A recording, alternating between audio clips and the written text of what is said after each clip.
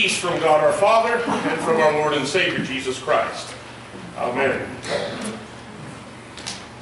The 70 are sent out. By this time in Jesus' ministry, he's got quite a following. There's an entourage that follows him. He sends out 70. We think of, when we say the Lord's disciples, we think of 12. But here he sends out 70 of his disciples. There's more than just 12. Quite a few. They are there when he comes to whatever town. He sends them out, this time, to go to the towns where he's heading. Some are just event people. They come out whenever he comes near their town. But there are a lot of roadies. They follow him around. Wherever he goes, from town to town. These are the ones who he sends out. And Jesus sends out his disciples, 35 different teams, 2 by 2, into the towns and villages that he's about to visit. 2 by 2 they go. And they're given great authority for 2 things: to heal the sick and to proclaim that the kingdom of God is near. His authority to heal the sick served to authenticate his real ministry. He sent them out as advanced campaign workers. They too heal the people just as Jesus would do. This validates Jesus' ministry when he comes and brings healing. They were going to prepare for Jesus to sow the seed of the gospel, to proclaim the kingdom of God is near. It's coming to you, to a town or village near you.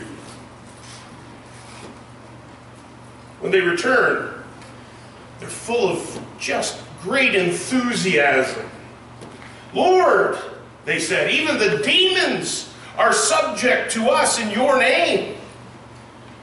And Jesus has a lot to say to them, but the nugget of it is this: don't be all that excited that demons are subject to you in my name, that you have authority over them, but rejoice rather that your names are written in heaven. Wow, that's pretty amazing stuff. To heal and to cast out demons, why wouldn't they be excited? But Jesus says, no, no, rejoice that your names are written in heaven. Jesus redirects their excitement from the sensational to the purpose for which he has come, the purpose of salvation. Hey, casting out demons, healing illnesses, are window dressing without salvation. Rejoice that your names are written in heaven. Luke, in the 15th chapter, Jesus reminds us that there is more rejoicing in heaven over one sinner who repents than for the 99 who have not been lost. The main thing is that you keep the main thing the main thing. That's what Jesus is saying. The main thing is that you keep the main thing the main thing. Don't put the emphasis on the wrong syllable.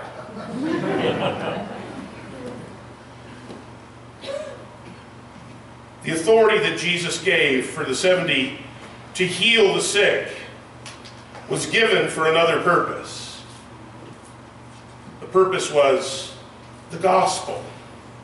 The proclamation that your sins are forgiven. Salvation has come.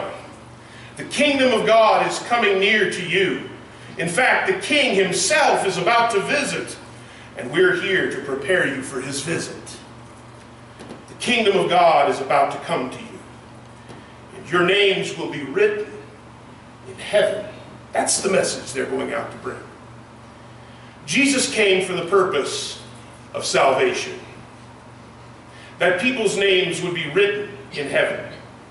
In the Revelation, that book is called the Lamb's Book of Life. For this purpose Jesus was born, to get sinners into heaven. It's the reason that he came to this earth, to this planet. It's the reason that he lived a life of perfection, for the purpose that your name and my name would be written in heaven. He willingly suffered torture, mocking, and a hideous death. He was determined to write your name in the Lamb's book of life. He was determined that your name would not be omitted, but it had to be written in blood. His blood. He gave his life. No one took it from him, he says himself. And he did it with a purpose. That by faith in the work that Jesus did on the cross, your name would be written in his blood, in his book. And friend, the kingdom of God has come to you. He has written your name in his book because he loved you and he gave himself for you. Your name has been written because of his work for you. And it happened the moment that by his gift you trusted in his finished work for you. For many of you, that was at baptism when you were infants. Some of you came and remember when you didn't believe and came later in life. But it was a miracle when he opened your eyes and he gave you life and wrote your name in his book. It was the proclamation of Christ that brought you to him. Jesus sent someone to you. Mother, father, friend, pastor. Maybe it was Billy Graham. And you believed. Jesus says, pray for laborers. The harvest is plentiful. Look around you. It's white with harvest. Pray for harvesters to go out into the field. It is noteworthy that Jesus told those he had sent with authority to pray for laborers in his field. Let me end this sermon with these words that Jesus said at the end of his ministry. Matthew chapter 28, you know it well. All authority in heaven and earth has been given to me, therefore you go and make disciples of all nations, baptizing them in the name of the Father and of the Son and of the Holy Spirit, and teaching them to obey everything I have commanded you. And surely I am with you always to the very end of this age.